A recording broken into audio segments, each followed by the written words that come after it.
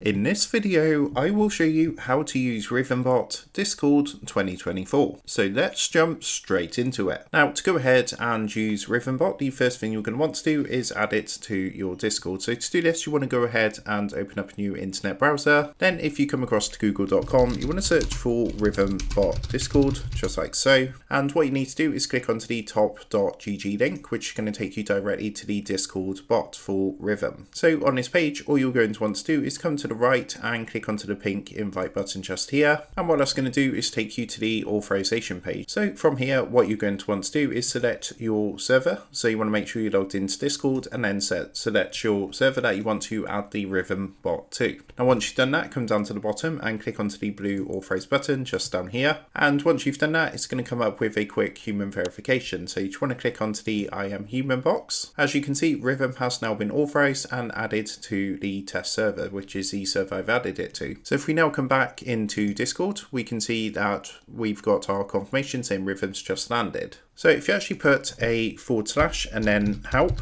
and then if you actually put this prompt in like so and then press enter, what it's going to do is give you a quick command on how to use the Rythmbot. So as you can see, what you need to do is type the / play to cue a song. So for example, we would put / play and then select it from the list, and then you would put your song in afterwards, just like so. Once you've done that, go ahead and press enter. And then it's going to come up with a box like this. So all you want to do is click onto the green start button. That's going to bring up a screen like this. And from here, you want to come down and select your voice channel from here and then click the blue launch button. So you can have up to 20 participants take place in Rythm, and what you can do is now use this to start playing and using music with the Rythmbot. So that is how to use Rythmbot Discord 2024. With that being said, I hope this tutorial did help you out today, and if this did help you out, I would really appreciate it if you was to consider dropping down below the video, leaving a like, and also subscribing to the channel. With that being said, I just want to take a minute to thank you guys for watching this quick tutorial,